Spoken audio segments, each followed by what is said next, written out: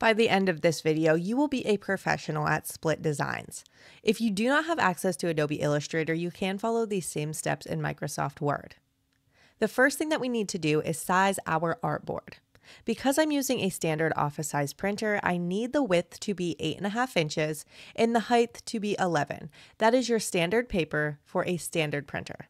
To ensure we are getting high quality prints, make sure your color mode is selected as CYMK and that you are in high resolution 300 ppi. When we talk about our graphic designs, we need to ensure that they are high quality. You can find these on Creative Fabrica, purchase them from small creators on Etsy, or even design your own.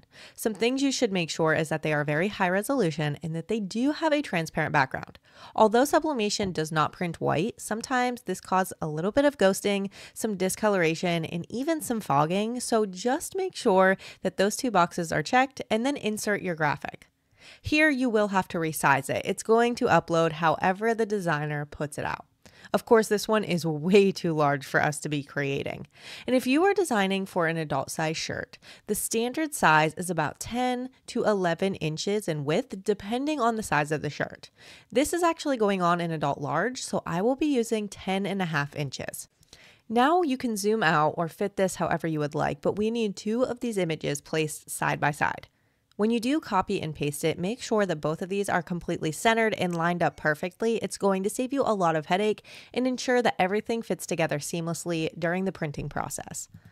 We can only work one design at a time, but the crop image feature is going to become our best friend. So make sure that you only have the left-hand side graphic selected and then right-click and select crop image.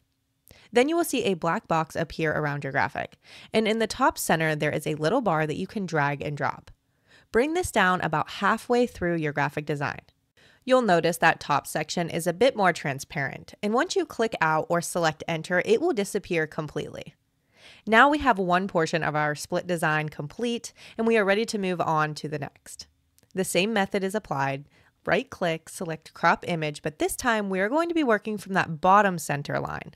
You will drag it and drop right into that center line. And as you can see, it should click together. That way you know that it is seamless and there is no overlap.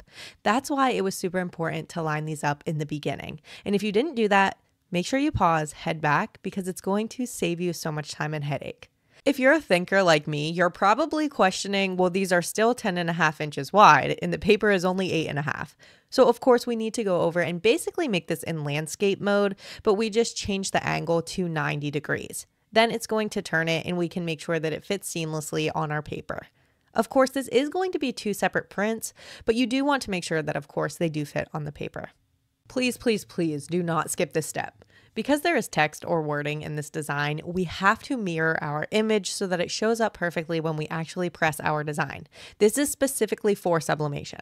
This is actually super easy. You will just right click and then hit transform and reflect. It should reflect at a 90-degree angle, but if anything else is put in that box, make sure you select 90 degrees and then OK. It is completely reflected, but you cannot skip this step. It has to be done on both pieces of your graphic design or they are not going to line up seamlessly. By the way, you are doing amazing. We are halfway through and right at the printing process and you've made it. So the printing process is super easy, but I am going to give you a little freebie here and walk you through a couple steps to ensure you are getting the highest color saturation and most true to tone colors. Now, if you want some presets that are just standard inside your computer and you don't have to go through this process every time, check out my website, Kaylee Sue Vinyl. You'll find 4 presets that I've come up with and they work perfectly. Okay. Back to the printing process. You need to go down to the bottom once your printer is selected and select more settings. Then we need to go over to paper quality. Go down and select semi-glossy. This is super important. It's really going to give you that true to tone ink saturation that we need. Then you need to go into advanced. You should never be using normal print settings and always high quality print settings. Both of these little changes are going to make huge impacts in your actual print. And this is not going to just stay this way. You're going to have to go back in every single print and readjust those. It can be a little pain in the butt, but I promise you, as soon as you print this, you're going to notice the biggest difference.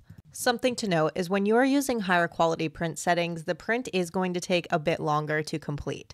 That is totally normal and actually what we are looking for. Like I said, the only thing that prints is on your artboard, so the section that has already been printed, drag that into the gray area, and the section that you are needing to print, drag that onto the whiteboard. You will follow the same print steps for this option, which are make sure that your correct printer is selected, scroll all the way down to More Settings, and then you need to change your paper quality. Select semi-gloss and then go down to advanced, change your quality from normal to high settings, and you have completed the hardest step, at least in my opinion. Now it's time to actually get to the pressing process, and make sure you save this video because you can come back every single time. This isn't something you have to watch once and are expected to remember for the rest of your life. I promise I am here to continuously walk you through the process. We're going to all succeed here. Okay, let's get into the fun part. Friends, the only time I ever recommend using a 50% polyester blend is if the shirt is white. If it is any other color, please make sure it is 65% or more. Now, because this shirt is white and the design is pretty dark, although it is going to fade, it is actually going to be pretty bold still, so that's why we get away with it. Anyways, this is the Gildan brand. I do like them a lot. They do feel more like a cotton rather than that sticky, clingy, nasty feeling. And here I'm just showing you that the standard print size, although 10.5 inches seems super big, when it's laid out on the shirt, it's actually perfect. This roller is a little unique. It's actually for pressing t-shirts, so that's why it's a little confusing there, but just for visual appeal, I wanted to give you a little bit of an idea. Okay, now it's time to grab our prints, and you're going to see how in the heck are we lining these up. And you are not going to press these 2 times. I promise that's way too much hassle than you need. So what you actually need is a pair of scissors.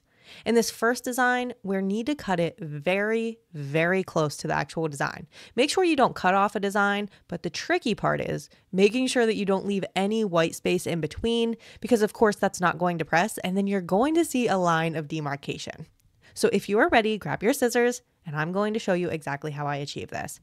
Now I sped this up just a little bit in our video, but make sure you go slow. And if you have a paper cutter on hand, make sure you use it. It's going to be your best friend. I'm guilty. My paper cutter, I do have it used, but there's a little bit of stickiness on the blade, so it wasn't working. I made one flop before and had to reprint these, so just make sure that your blades are sharp and that you are using enough patience so that you don't miss anything, because this line is going to be very important to line up. Now the second design, we do not want to cut it as close to the design, but you do want to take off some of that border. When there's an overlap there, sometimes it can get a little bit of decoloration because the pressure is not consistent with the rest of the image. Lining up our design just takes a little bit of patience, but I promise it is easy to achieve. I want to say that this is a quote-unquote hack, so it's not ever going to be 100% perfect, but there are ways to make sure that it is pretty seamless and that you can't really tell that these have been merged together. These front 2 pieces of tape are just a tack strip, I would say, because you do want to turn this over and then completely tape down the back. One thing to mention, do not ever go into a project using anything other than heat transfer tape, scotch tape, plastic tape, any of the painter's tapes. They're all going to melt into your press and or project and completely destroy the project. Ask me how I know. I promise I've wasted more money than I would even like to admit. Once that back is completely secured, it's time to go into the front and remove those 2 pieces of tack strip. Now this was just kind of placing these together so that we could work on the back, but if you leave these on the front, it can cause some discoloration, especially on white t-shirts. And then on the sides here, I do like to cut these apart. That way there's not any of that white box around it. I don't know. I just think that this actually helps out the design and make sure that in the pressing process, there's not any weird edges around. Plus, it actually makes it a lot easier to line these up. Now for me, I use an automatic heat press from HTV Ront. If you're looking for a good heat press, I recommend this one, but I also recommend purchasing that little red pad on the bottom. It's a rubber 15 by 15 heat pad because the foam pad that they come with actually will ruin your sublimation projects because it makes the pressure very inconsistent.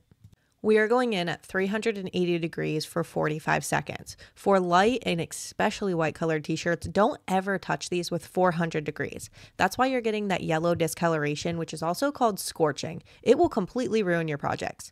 Another thing that we should do, because these are white colors, is make sure you protect the inside of the t-shirt. I use copy paper because it's super cheap, and honestly, I just reuse this because ghosting is minimal to actually visibly see, but when it's on the t-shirt, it is super visible. Anyways, what I was trying to say is I take all this copy paper at the end and then just recycle it through my actual printer, and it's totally fine.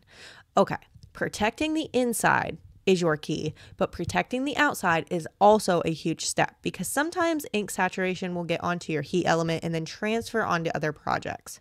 We always start with a quick press. Don't press this too long. You don't want to overheat the white colored shirt.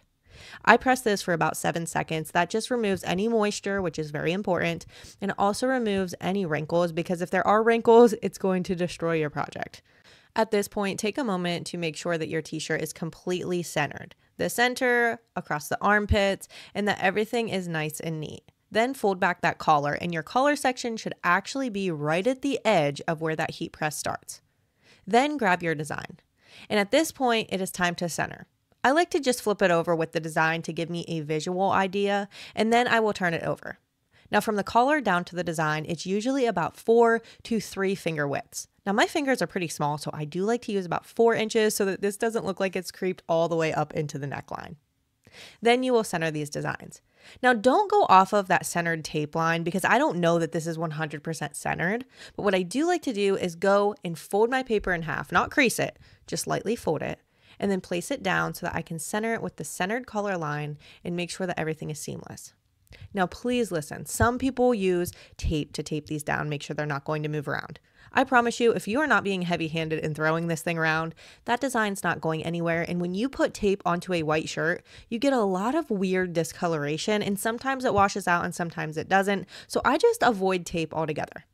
Before you press, make sure that you are protecting your shirt, your element, and the design. You will place over your copy paper. It can be butcher paper. It can be whatever works best for you. But what it can't be is reused copy paper and or Teflon sheets. Those both absorb ink and they are going to transfer. Although the ghosting is minimal, you can still see that ink has been saturated into the copy paper and that is going to ghost onto your next project. So make sure you slide those over to the side and recycle them however you feel fit. In my experience, these come out pretty seamlessly every time as long as I'm working with my patients. Now, I know that it looks like there's a little bit of dark coloration on the outside of that shirt. It's actually just because of the pad underneath, and you'll see that at the end. But a few things to mention, do not ever reuse your print graphics. It looks like there's ink, but there's actually not enough saturation to go onto another shirt. And then once again, these copy papers should never be reused. Now that this is pulled away, you will see there is none of that weird discoloration, and from a glance, this looks almost perfect, but I would say it's about 90%. Of course, this is a quote-unquote hack, so it's never going to be 100% perfect. This method is a great way to utilize large-scale designs without investing into a large-scale printer. Now, I hope that I did my diligence today and walked you through this process so it was super easy and made you feel confident enough to go out and try this for yourself.